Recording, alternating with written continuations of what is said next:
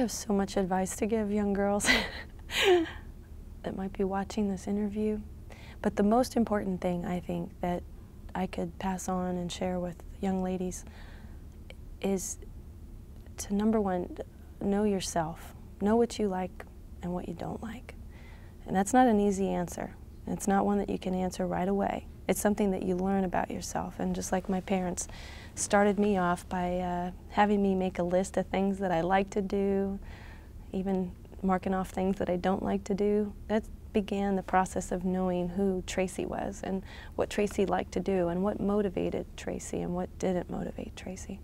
And I think when you begin to understand that about yourself, then you start to walk in the direction of those things which interest you the most.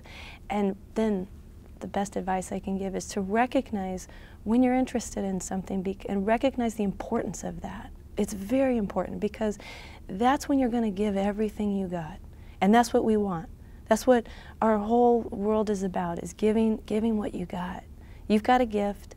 God's given it to you, and He's waiting for your light to shine, and you need to put some time and stock into what is that about me? What is my gift? And you go for it. And don't be afraid if it's something you really like to do, because that's when your light's going to shine. That's when you're going to put every ounce of effort you can, and you're going to be the best at it.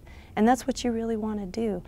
Some people call it dreaming big. Some people call it following your heart. But really know yourself. And don't be afraid to follow those things which bring you the most joy, because that's truly where you are going to be the most that you could ever be.